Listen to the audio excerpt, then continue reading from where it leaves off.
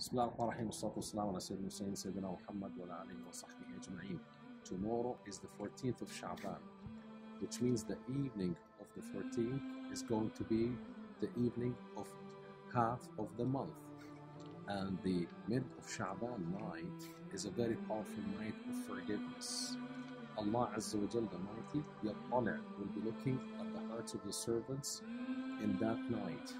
and will be forgiving everyone except for two categories: a mushrik and mushahin, someone who lacks the sincerity and ikhlas in his actions and deeds, and someone who has things in the heart against people around him. So can we, before tomorrow night, reach out for those whom we have offended and seek the forgiveness from them? Can we clarify whatever in our hearts against people around us, so we will be qualified for the forgiveness from Allah Azza wa Jal?